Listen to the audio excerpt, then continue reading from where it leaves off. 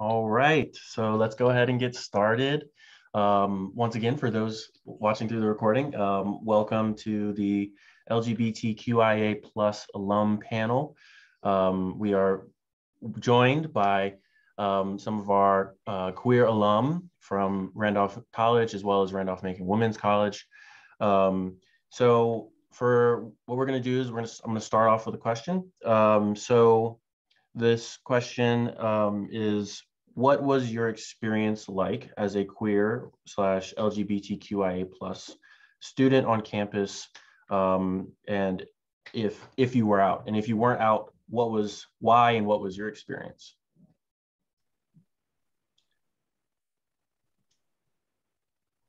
All right, so I have a few names listed. Yeah, go ahead. Are you going to call on us or should we jump in there? Just go ahead and jump in. Okay. And are we doing this according to the questions we were given? Should we just answer those questions? Yeah, but if you feel if you want to answer another question as well, you feel free to do so. Oh, okay. So my experience on campus was really mixed as a queer. When I got there in 1984, it was a very, very different place than I understand it to be now. It was, I think, a lot obviously harder to be queer and probably much harder for the people that were there before me. One thing I remember really clearly is that we wanted to know who the people were that were queers there before us. And I don't know if you did this, Caroline, but we went through all these pictures up in Main Hall was being renovated when I was there. And up on the 5th floor, or whatever the floor is where all the furniture is, there was a room full of old pictures. And we went through and tried to figure out, mainly based on sports, who was queer and who wasn't. And then we, it just, it gave us a sort of queer lineage. There was not a lot happening for queer students. We started the year that I think I was a freshman. It might have been when I was a sophomore. We started a support group because you couldn't just have a group. It was a support group. And I don't know if you all that were there remember that really tall, narrow painting of the guy in Main Hall. It's to the left. You know, that guy, I don't remember his name. But the way that we would let people know where the meetings were is I would myself tack a little note or tape a little note behind that painting. And if you pushed it to the side, you could see where the meeting was going to be. And basically the meeting was me and my friends drinking beer. I mean, it was not any kind of anything else. But I think it was a way for people that were younger than us or newer at coming out than us to find a place where they might belong. And, it was hard to be in a very sort of heterosexual identified environment, sort of over the top, cisgendered kind of whole world, where the whole focus and, those people that were there when I was or before and probably after will identify with this. The whole focus was W&L, Hampton, Sydney, and Pines parties and frat parties. And there was never like a moment in my life where I ever thought about that stuff at all. Never. I only went to Hampton City for a poetry thing that I went to when I was in college, but otherwise, I never went to those colleges, never went to a frat party, but we did torture the guys at Pines parties. We would do all kinds of things to make their lives difficult. But I feel like it really pushed me towards my friends. We were visibly out, visibly queer, most of us. And I usually dated people who were not visibly queer.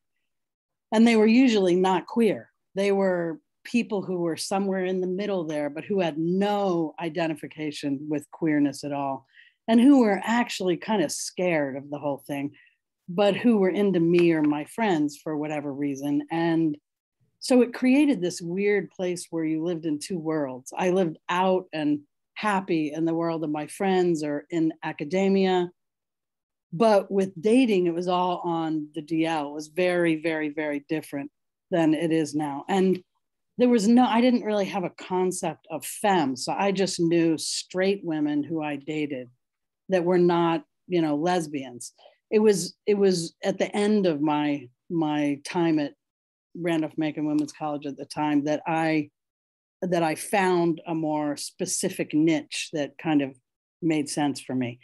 But it did push me really close to my friends and very close to the professors that were supportive of us. A lot of professors really went out of their way to let me know and let friends of mine know that they were not homophobic and that they were, open to us and they were there for us if we needed help. And that mattered so much. Dr. Ray Now was a big person in that way. Carolyn Bell, a million, so many of those professors were great to us. I don't think my queerness really affected my academic career. I really enjoyed school and I kind of thrived there talking about ideas with people, but it definitely made my connections to my friends much, much tighter. And we're all still friends today. Those are the people that I call if something good or bad happens. It's all those same people that were there. So that's it for me. Thank you, Rob. Sure. Can I jump in? Yes. Since I was relating to a lot of what you were saying just now, and I guess because we're from the way back from 76. So my identity as a lesbian on campus was as, it wasn't just being out like to a few select friends or this or that. I saw it as myself as part of a community and a movement, which was empowering and affirming to people and a rejection of the past, where certainly there were people who were out to their friends or colleagues or whatever in the way back from the beginning, right? But I think that from what I've been told, no one in 72, 73, 74 was out in that way, was bringing those things up. And just to put some historical perspective on it, when I came to Randolph-Macon in 72, it was just 3 years after the Stonewall riots. Gloria Steinem had just published the first copy of Ms. Magazine, and Richard Nixon was still in the White House and was about to be reelected. So I just had some little notes here. So the second wave of feminism had taken off, but Randolph-Macon didn't even have a feminist organization on campus, much less an LGBTQ group. They called themselves the Young Democrats Club and the Young Republicans Club. That was it for political anything. Certainly no LGBTQ then. So support and recognition for queer students then was non-existent. And my first year, I came out to a friend who was then president of the Skeller. Does that still exist? The Skeller? That's a thing. Anybody recognize that? It was like an eatery kind of, downstairs in the main hall. And anyway, so the next day she promptly fired me from my job at the Skeller, saying, she was totally serious, people won't eat any burger or omelet you've touched. Wow. She really said that. I was like, what? Anyway, that wouldn't be my first, well, actually it was my first, but not my last experience with homophobia and job discrimination. But as Rob was just saying, if other LGBTQ people existed at RM, there was no visibility. We were invisible to each other. So my sophomore year, a friend who was an ally helped me create these out of the closet posters, and we hung them all over Main Hall late one night. And they just sort of said different things. And it was a way of saying, we're here, or I'm here, and it caused an amusing stir on campus the next day. But anyway, soon after that, a small group of feminist students and myself started the Women's Coalition. And again, the administration gave no support, but there was a new school chaplain, some of you might remember, Katie Finney, who later assisted us in organizing a panel on lesbian feminism. Following a concert on campus, we'd had Meg Christian, who helped start Olivia Records and so forth. And we were able to get a lot of different, with Katie's help backing us and a few others. We got Mary Daly, author of Beyond God the Father, Meg Christian and Jenny Beerson, Holly Neer, just to name a few. And there was also, this was kind of interesting about the history, there was a women's studies course offered that year, run by, I think, about 6 dedicated volunteer professors from different departments. None were paid. It's a women's college, and none were paid. The course was extremely popular, so there was a waiting list to get in, which was capped, I think, around 60 students, somewhere around there. And so the Women's Coalition wrote a letter to the Sundial petitioning the administration to get these professors paid. Eventually they did pay the course chair. That's all they would do. So the professors would rotate that chair monthly, so they got paid. And one other interesting fact for you. Anyway, I believe, and I agree with what you were saying before, that many students over the years would have been helped, would have been far more successful at Randolph-Macon academically and otherwise if they'd felt it was safe to be open and honest about who they were and feel supported, because it was frustrating and emotionally unhealthy, I think, for the students, the isolation. I'm grateful to those friends and professors and a few staff members who were supportive during my years there, even when we didn't see eye to eye. For example, during the senior art major exhibit, one of my paintings titled Self-Portrait of the Artist as a Young Man was removed by the administration, and it caused quite an uproar, making the headlines in that week's Sundial, and many, many students wrote letters to the editor protesting the removal, and most of the students objected on the basis that it was patronizing and they felt against the principles of scholarly debate, one of them said, to have a work of art censored while on campus. That was what it was like back in the bad old days. Yeah, wow, thank you for sharing that information. I think that's something that's really important. And I mean, this kind of helps us lead into our next question, which Ginny, I'll have you start off. But just these experiences and learning about these histories and actually taking them down and talking about them and stuff like that, I think that impacts the ways in which students know how to navigate.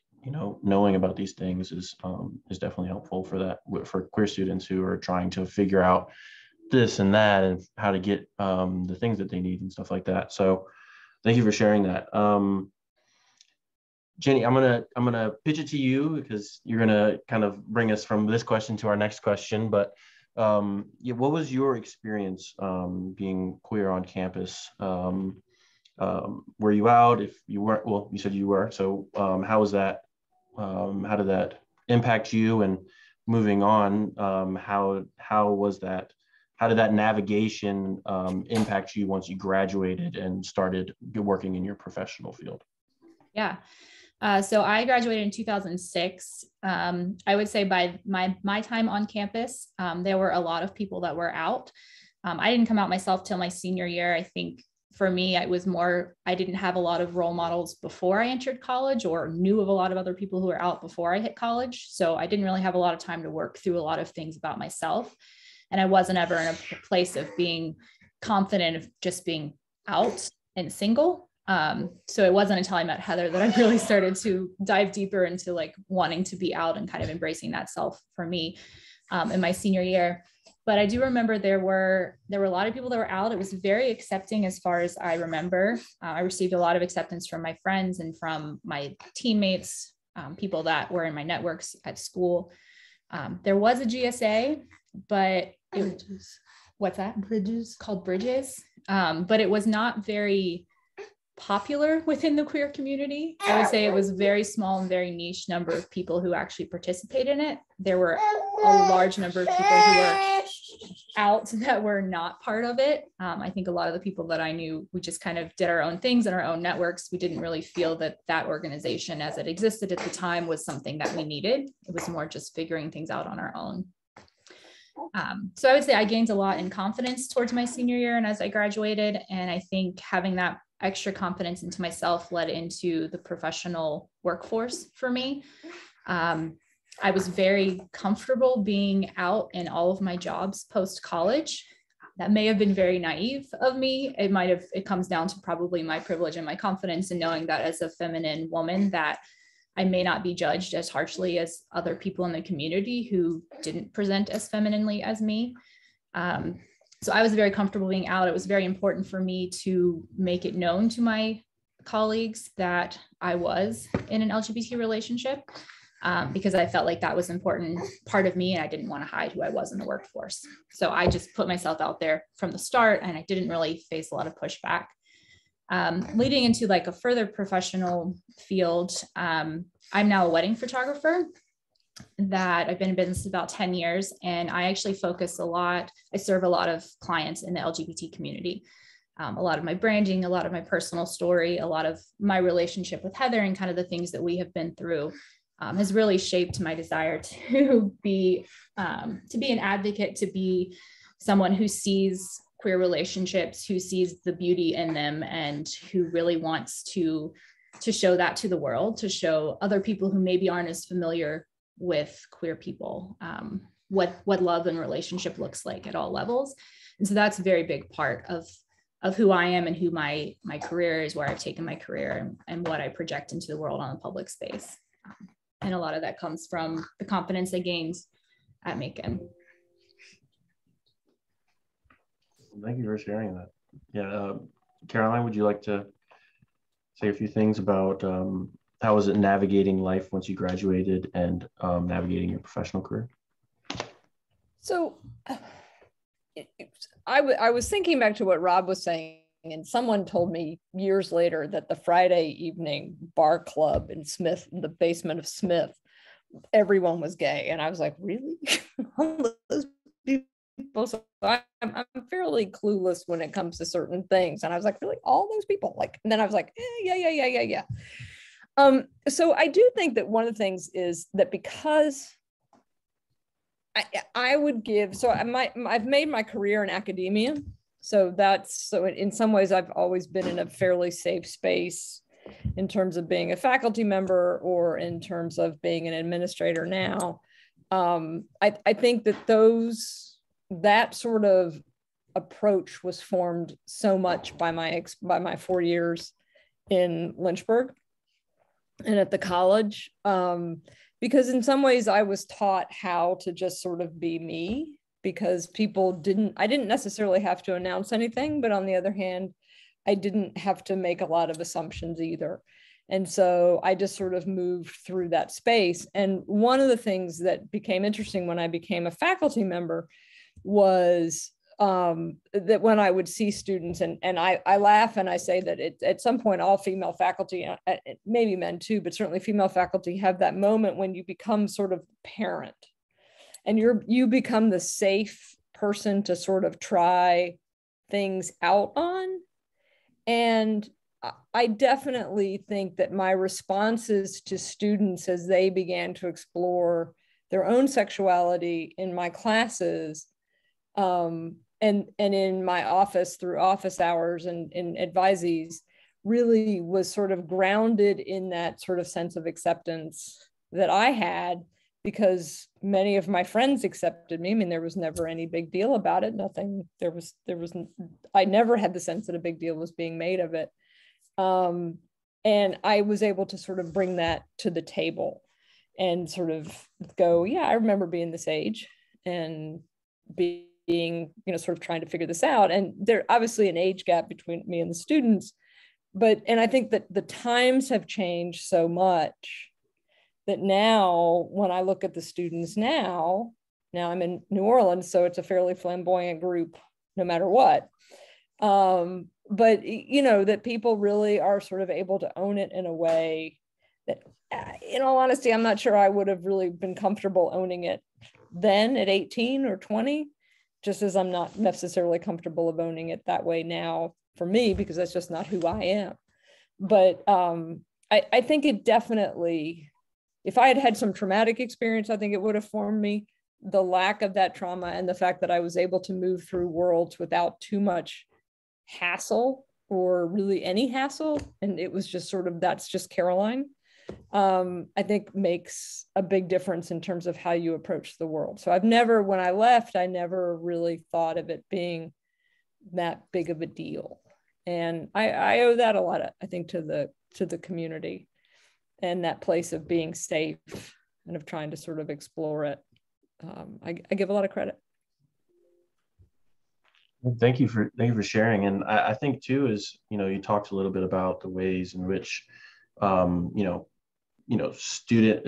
people who are student age now, they seem to be more comfortable in having these big these conversations that were, not supposed to be had, or kind of you're back in the background. These conversations are being had, these, no, my pronouns are, when, that's something that you wouldn't have necessarily seen. And I think that, in this next question, I think that this has some impact in that. But I'm gonna turn to Heather on this one. How have shifts in national policies on equal rights for the queer LGBTQIA plus community impacted you? Yeah, thank you. Before I jump into that though, kind of going off of what Caroline said, I definitely was one of those people who walked on campus and everyone was like, oh, you're gay? Okay. And I was like, what? No, I'm not. And then that became the big joke when I came out sophomore year. Everyone was like, yeah. So, and I was the opposite. Nobody assumed I was gay. They were like, really? Yeah. We came out together and people were like, well, Heather, that makes sense. But Jenny? No way. It's like, okay. Anyway, as far as national policies go, she's going to tell stories too. The big one for us really was probably marriage equality. So we graduated from Macon. Jenny's kind of stuck around a couple of years in Lynchburg until I graduated.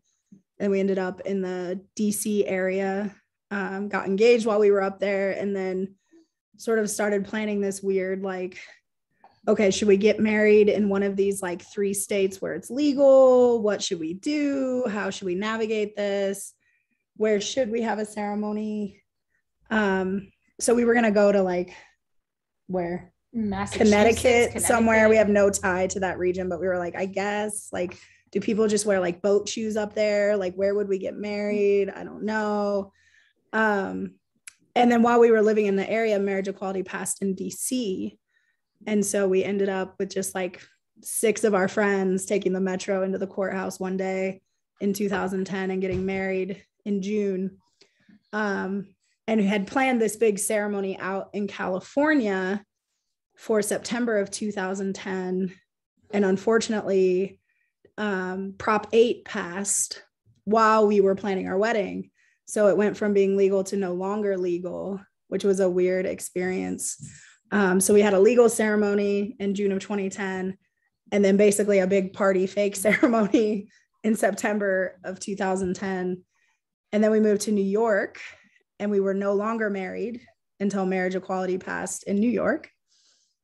And then we moved to Colorado, and we were no longer married in 2012. We had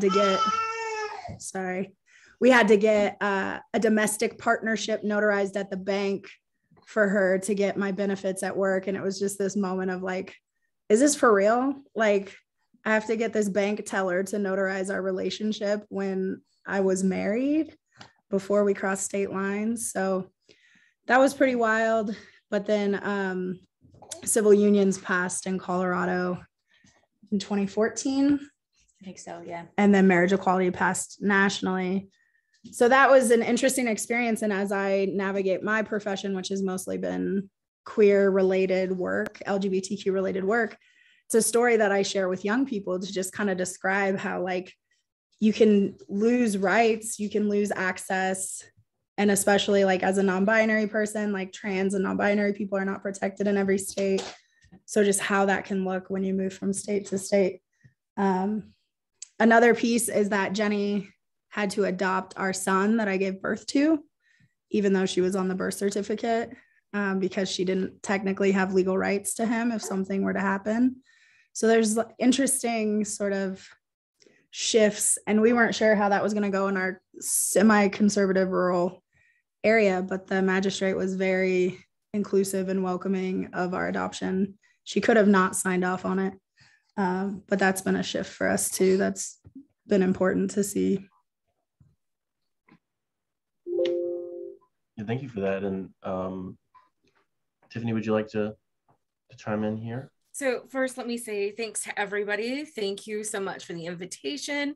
So as I'm listening to everybody, and I will do my best, and I'm looking at Carolyn because I'm doing my best to not go into PhD mode.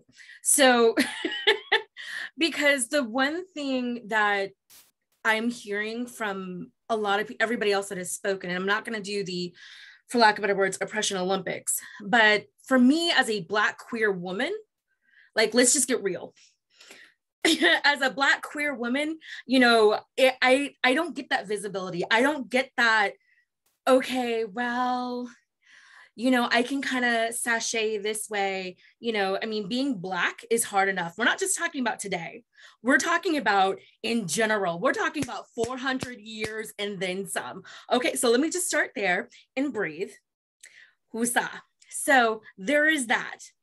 Then to be Black and queer, and to be in a Black community, by way, FYI, my family does live in Lynchburg, but we will not talk about that. So to be Black and queer, living in Lynchburg during the time of the original, the OG Jerry Falwell. I'm looking at Melissa because we were known as the whores on the hill. We'll just say it that way.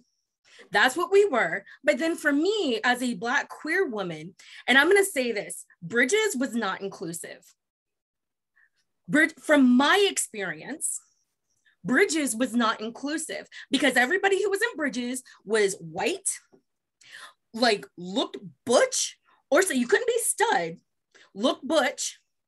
You couldn't be femme. And FYI, the only reason I did this is because I got lipstick on right now. Okay. So I just put the lipstick on. Any other time, if you see me on the weekend and I'm coaching, trust me, my wife has put away my cargo shorts. She's like, you can't wear these cargo shorts out in public, for the record. And my wife is definitely more stud than me, 100%. So you had to fit this part. So being at Macon from 1997 to 2001, you had to look a certain part. And if you didn't wear a dress, you were automatically put as queer. And then I always felt bad for my bisexual siblings because they got the raft. And it was like, oh, you're bisexual? Why can't you make a decision? I'm looking at you, Melissa, right? It was like, why can't you make a decision? So to be all of these things, and then to be like, oh, well, you're Black. And then I remember somebody saying to me once, and I had already come out, my roommate from college, Bridget O'Leary, who we are still friends with, I am still friends with to this day. In fact, she signed our wedding certificate. I came out to Bridget, and somebody from Bridget said to me, well, how do you know that you're a lesbian? Because you haven't slept with anybody. So, and then that same person used to get upset with me when I'd be like, hey, so-and-so, when I would say something to her girlfriend.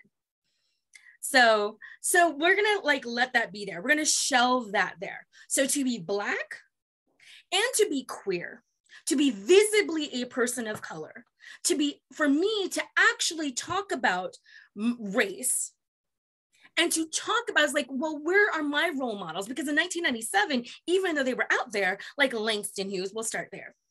Like Audre Lorde, we'll start there. Like, I'm not going to continue, you know, everybody else, you got Google for you. So that was not what we were talking about in the women's studies classes or now gender studies classes or what have you. That, you know, it's like, I need you to bring to me more than just bell hooks, even though intersectionality was coined in 1989, but I will leave that there.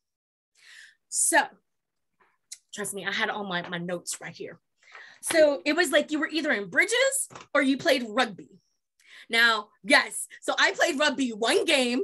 I was on a tennis team and on a swim team. Let me tell you, I played rugby one game and I said, nada. No, and I caught the ball and I was like, what do I do with this ball?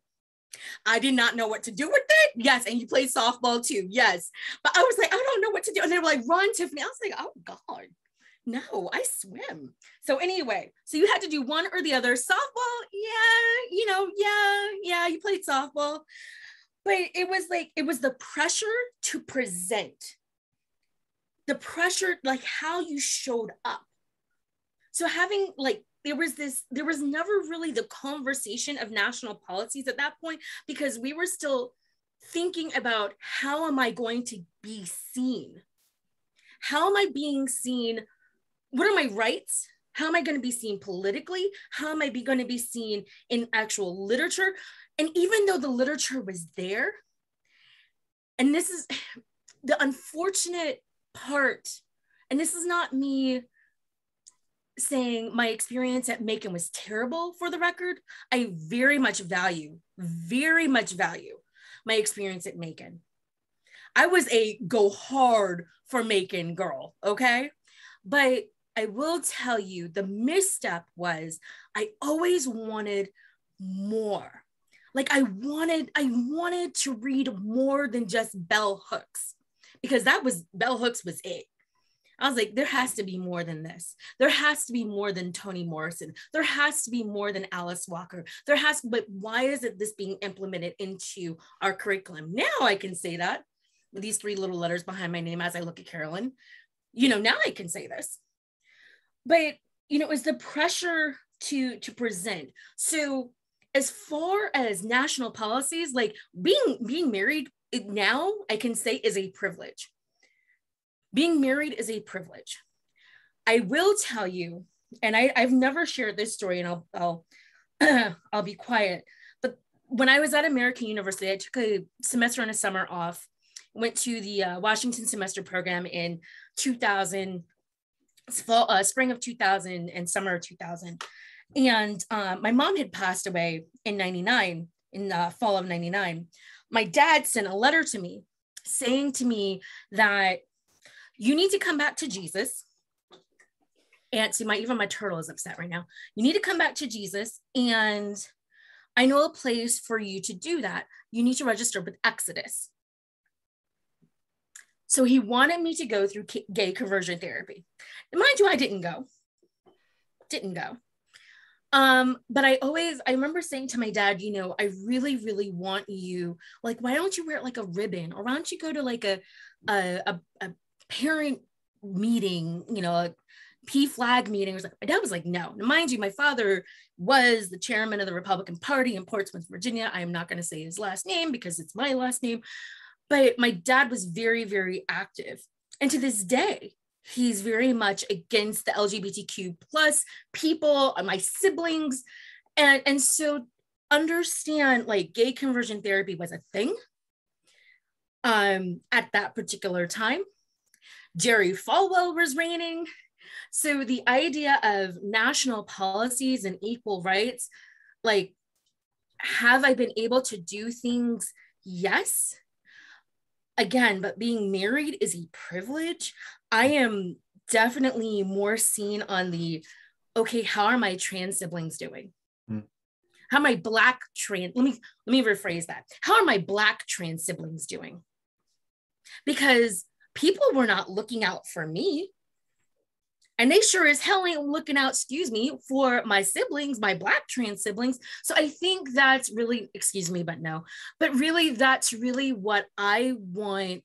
That's where I want the paradigm shift to be. Everybody was really excited about HRC when we were at Macon. Like when I was at Macon, it was like, oh, look at the equal sign. I was like, y'all know it's run by a bunch of white people and white men who have money, right?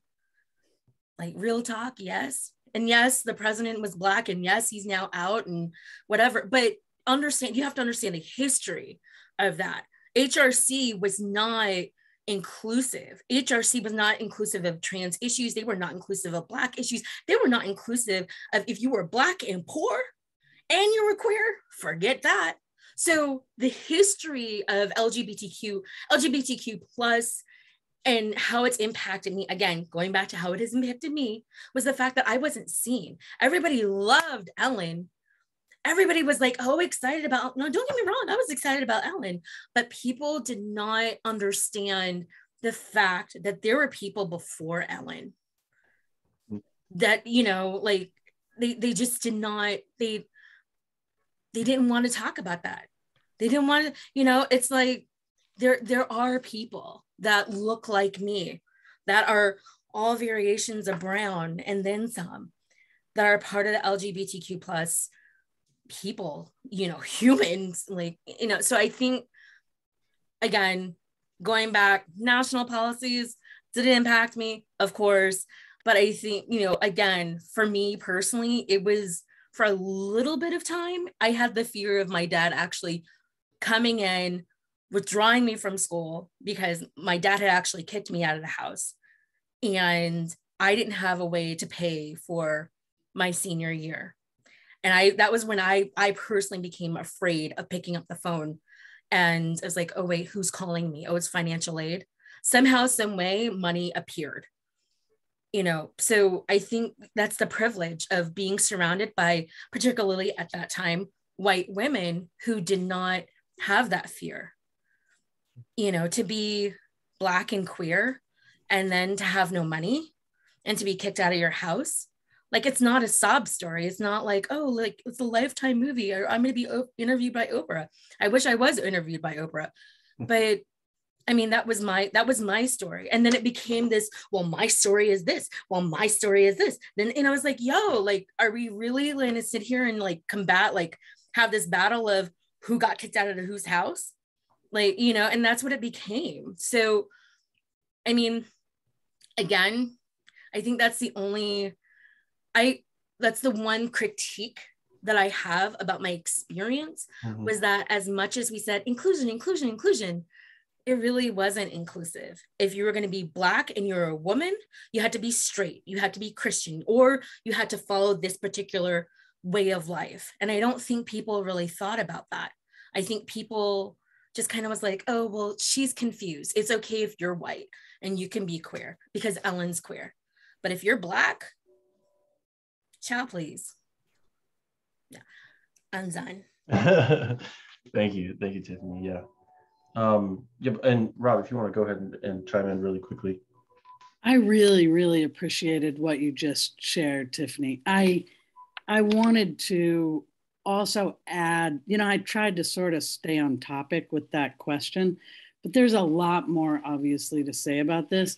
And a lot of what you said really resonated with me. One thing I want people that are younger and people that are there now in any capacity to be aware of is that when we were in college in the early 80s and the mid 80s, if you were queer, visible or not, if you were Black, brown, anything, any other, you know, skin tone besides pearly white, and big if you were a foreign student, you lived in one dorm almost exclusively.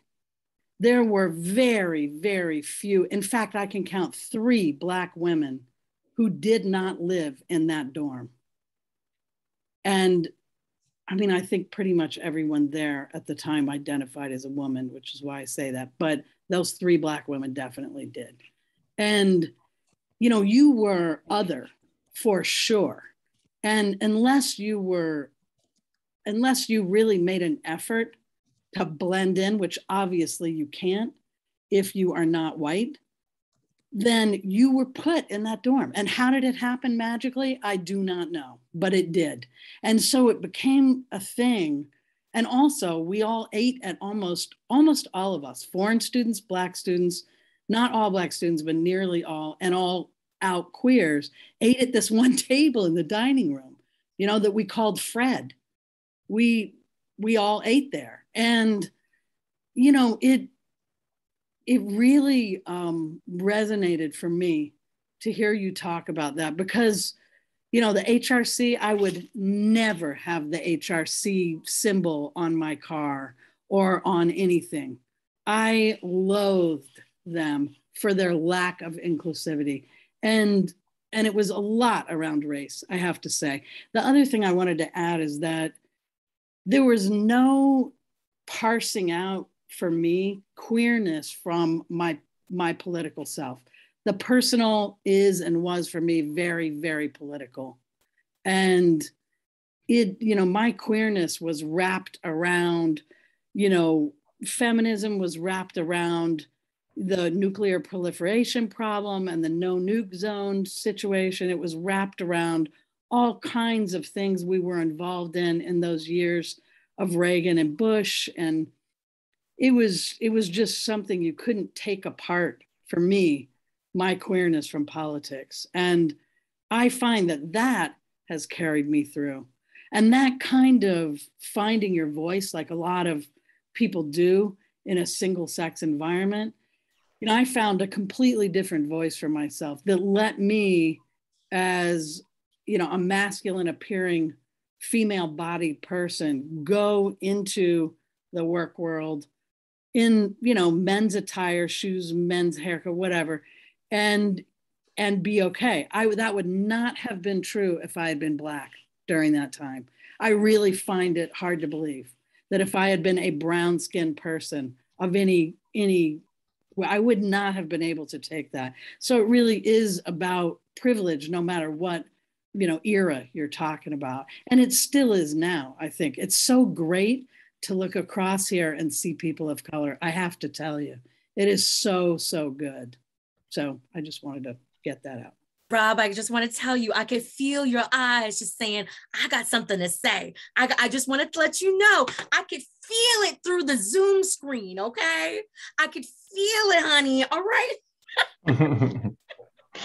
Yeah, thank you all, thank you for sharing. And I think this, you know, this kind of goes to show all of the, you know, it's so much larger. I mean, it's an acronym, for God's sakes. I mean, it's so much larger than just that one experience, and those different experiences impact people in completely different ways. And I think the important part of that is acknowledging and being inclusive and being visible and having those things. And I want to now, you know, I want to hear from, I would like to hear from Daquan a little bit more about, you know, how those things and how those struggles and how these ideas impacted you as, you know, a student after Randolph-Macon, being a queer gay Black man. Yeah. Thank you so much, Avery. I'm gonna echo Dr. Quash. I would hate to I don't want to be on the list, but I want to also say that as a man, I have privileges identifying as a male and presenting as a male. So my experiences with my gender and the privileges there, I want to put that out there first before I talk about the level of being multi-oppressed. Being a Black man, I want us to understand that the historical stereotypes and archetypes that are associated with Black masculinity and how the performance is supposed to go, especially in the media. I obviously, from my vocal tonality, I am not deep based. I don't have a deep voice where I'm like, yeah, what's up, bruh? That's not really what I do. I've talked the same way. I've been, since I was like in middle school, my first level of understanding the intersections, I want to say intersectionality because of how it implies, however, it is not the way the terminology is structured. I want to put that out there as well. As an academic, I want to also, you know, give some courtesy. But the intersections of my race, my sexuality, and my gender were very apparent to me in middle school in the way I was supposed to dress and speak and act. And then getting to college and being out before I hit the doors, going through your teenage years of being out was very traumatic for me, especially in middle school with being bullied. And then going to a liberal arts private high school, I did not have any representation through the staff or through friends who were Black queer men. So a lot of what my experiences were in Randolph was not making my own space or creating my own space, but making myself feel comfortable where I landed and pushing the level of access for myself a lot of times. So that was very difficult, especially as a Black man. You're supposed to present a certain way. So for the rest of my Black male peers, I was not representative of them. They did not want me to be the representative. They were not conducive to that. And so I, at an early age, had to be comfortable with homophobia from Black community, and then the racism within the queer community. And that impacts a lot of how you see yourself in academia, especially with the levels of rejection. Though my family is supportive, I always say that I'm very privileged to have a family that supports me from the gate. From my mother and father down to my grandparents, my late grandfather and my grandmother. Like, they've been all very supportive of me and my level of existence. To having friends on campus, both Black and non-Black, who are supportive of my identity and my level of experiences. But the presentation of masculinity for me, even now, is very difficult in the way that I dress, speak, the way I go into jobs. And I've had the privilege of this past summer being a fellow for the governor's office. And I am a homo. That's not going to change. That's what I'm going to be. And I have gotten the chance to rechange my wardrobe and find out what works for me, what I'm comfortable with, what I like to wear, and showing up in heels to work, and then loafers and normal like Oxford little shoes the next day confused a lot of the administration there. They were very lost at that. Even this past summer, 2021, was at a bill signing, and one of the communications workers, she no longer works there, so let me say that, so don't go look her up now, but she like up down me with her nastiest look of the fact that I like had heels on, my nails was painted. And so I've had to learn how to be comfortable with myself and support myself, much like the rest of us. But being a Black man in the world, you, just like Black women who are queer, you need to present a certain way to get that support. And your lack of presenting, especially for Black men, the slightest ounce of effeminacy or flamboyant actions or personality has you ridiculed from your racial group and your sexual group as well.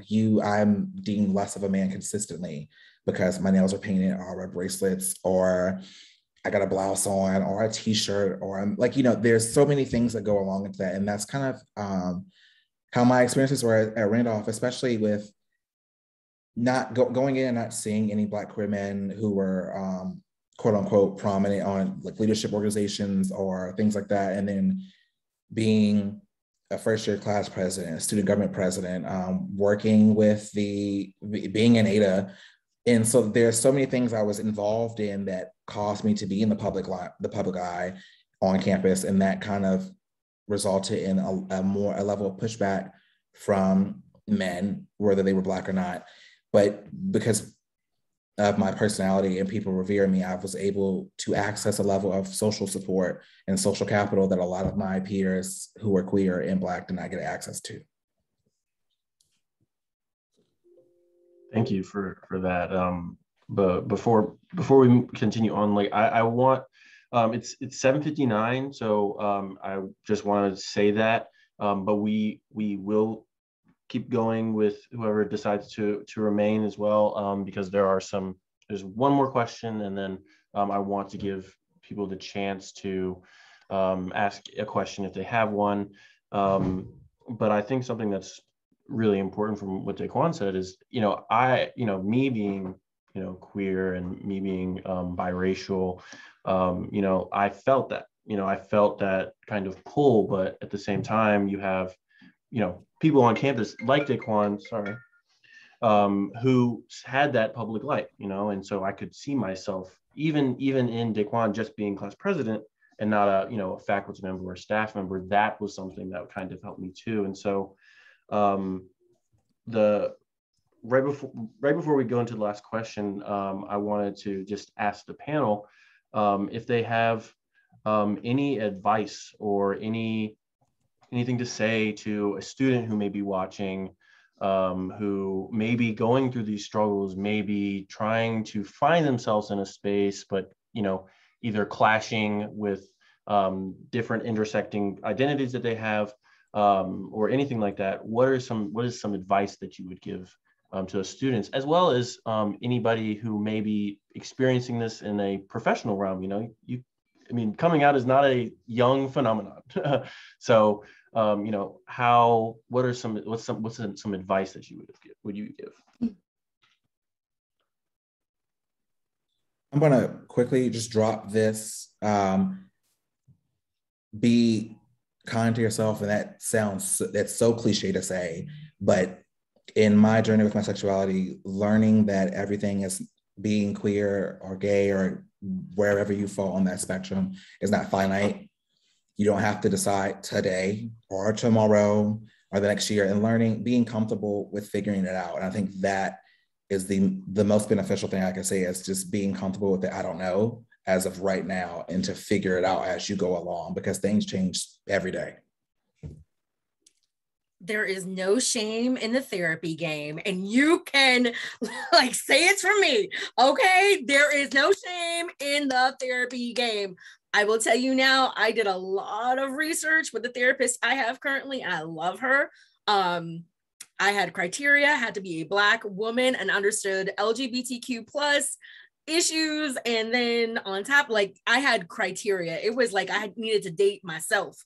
But yeah, I think I did not have, I had a therapist while I was at Macon. It was not the best situation for me at that particular time. So I would say definitely, like, there is no shame in the therapy game.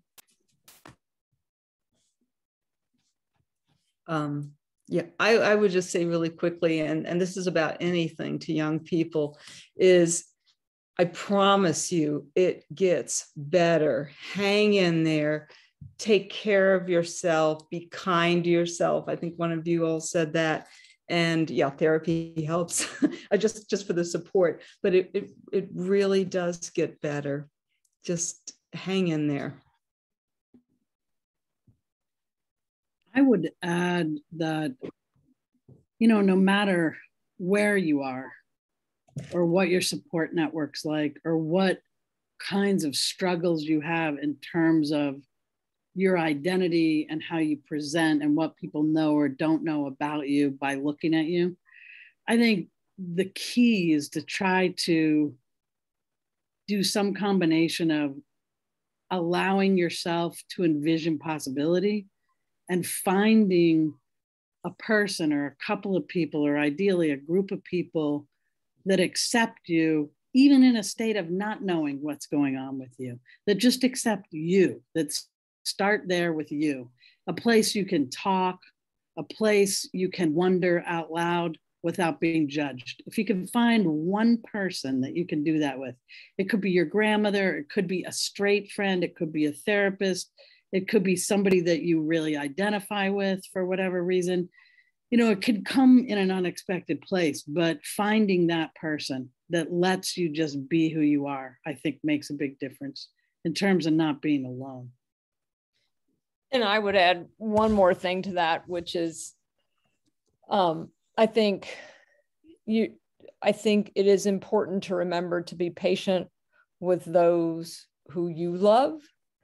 That I remember years ago, and the realization that you opening the closet door can cause a closet door to shut on someone else, and it's going to take them a while to sort of get used to who they have to go through the same process in some ways that we have to with their friends and their families and all of that. And so to, yes, be you and be authentically you, but also allow other people to be authentically themselves as they work their way through some of this, especially if you come from a culture where this is not something which is going to be celebrated, that you have to give people that same sort of grace of allowing them to struggle with it. And, you know, again, let them be them, and let them find their own way, because they're going to have to do that also. I think that makes a big difference, especially with family, who in some cases really do care, in some cases who don't, but still don't necessarily know how to present it to others. You know, it takes a while, you know, for them. Me saying I'm getting married is very different than my father saying to his people, my daughter's getting married to Susan. And that, you know, you have to have some grace around that, just as you would want for that grace to be given to you. I think I would also add, sort of on the flip side of that, if there are people in your life who can't come on board, who can't support you, that you can survive without them. You know, as someone who was excommunicated from my church community at 19, had parents who did not accept me, I have been able to move forward in life and build new community and new networks. And it will still hurt at times, but you can survive in the world as your authentic self. So I think it's kind of a both and with that piece. Thank you, everybody, for sharing and giving such great advice. I want to wrap up with asking if our panelists have any resources that they would like to share with students who may be queer or you know, queer, Black, queer, person of color. Any resources that you think that would be beneficial for them. You can either do kind of a quick plug, or you can send something in the chat. But I'm also going to ask, or either me, Lauren, or somebody's going to ask for you to share that material so we can send it out as well. So if you want to do a quick plug, or you wanted to type something in the chat.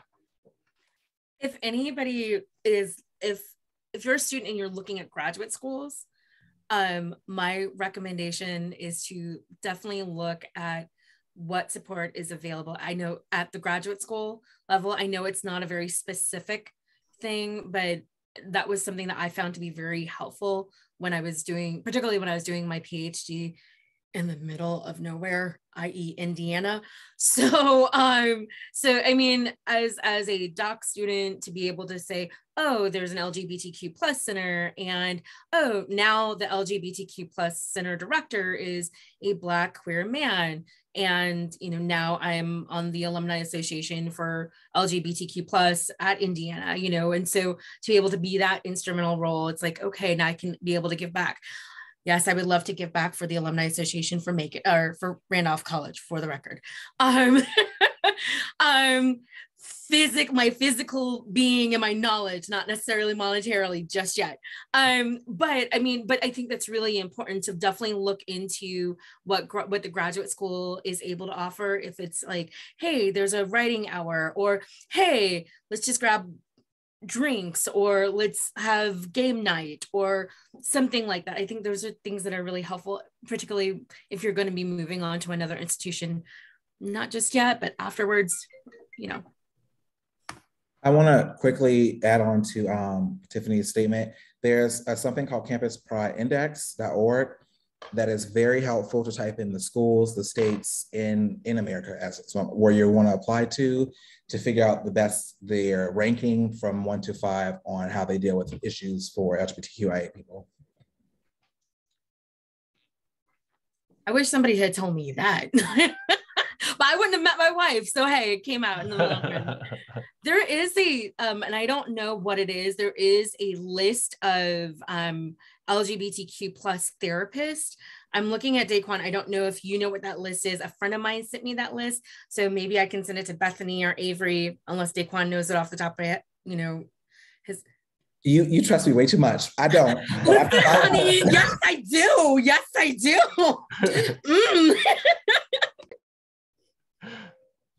any other plugs or any resources? All right. I would just like to say two, maybe three things.